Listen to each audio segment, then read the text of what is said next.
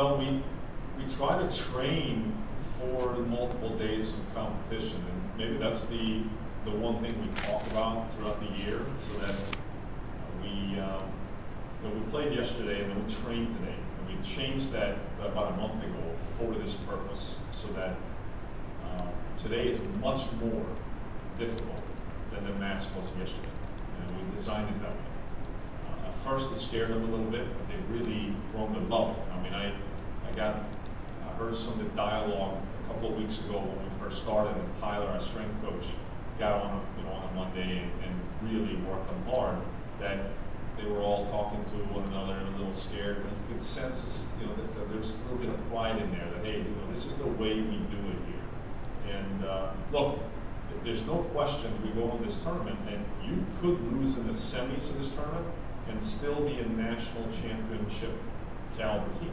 I mean, that's the quality of the field of this event. So we're going to take our first match, which probably will be Vandy, and deal with that. And then we'll regroup that night, and whomever it is the next day, if we're fortunate enough to win, we'll deal with them after. I mean, that's the process we've used in the previous few years, and it's been successful.